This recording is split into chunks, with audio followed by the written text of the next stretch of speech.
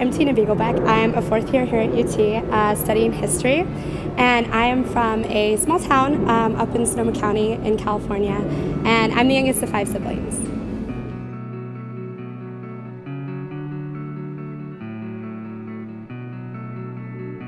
The first time I heard about Texas 4000 was actually when I was in a government class, and up in the front of the room there was a blackboard and some teammates had written on it, "We want you to bike 4,000 plus miles to Alaska."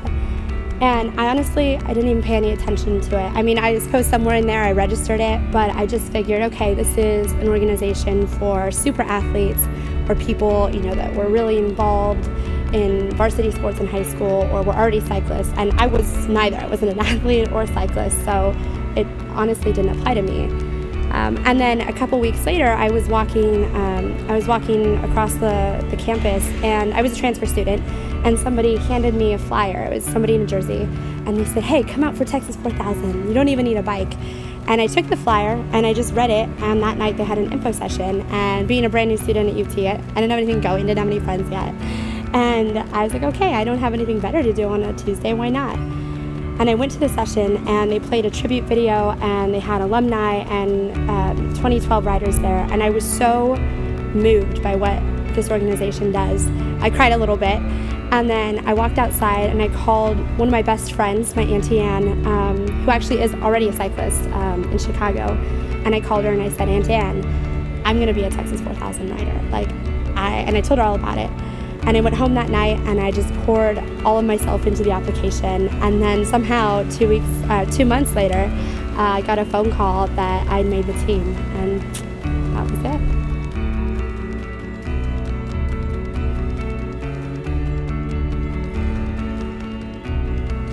Texas 4000 has impacted my life because of the people that I've met.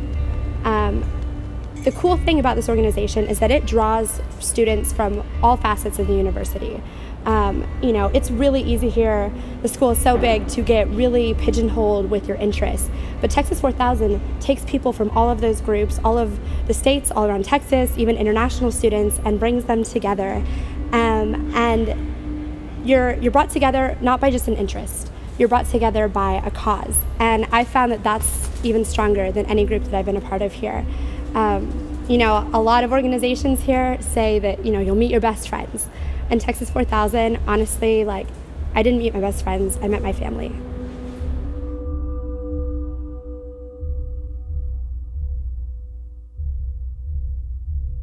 I think all of the pillars of Texas 4000 are really equally important, but if I had to pick one that I ride for and that speaks to me, it would absolutely have to be hope.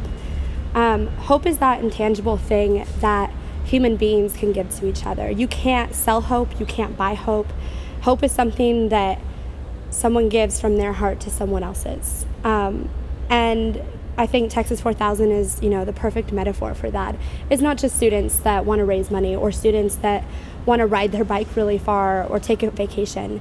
It's people that want to connect to others who are struggling and say, look, I'm here, I'm trying, I'm going to do something for you. A stranger that I've met before, I'm giving my body and my mind and my time and my money to you. And I think that that's beautiful. Since I've joined Texas 4000, I've paid much more attention to things going on in the cancer-related world. And, I've read articles or heard people speak about how we'll never find a cure, that we don't have the scientific knowledge or the technology to find a cure, or that, there's such an economic structure built up around the cancer industry that even if there was one, it would never come out because people would be out of jobs. But I can't live in a world that believes that.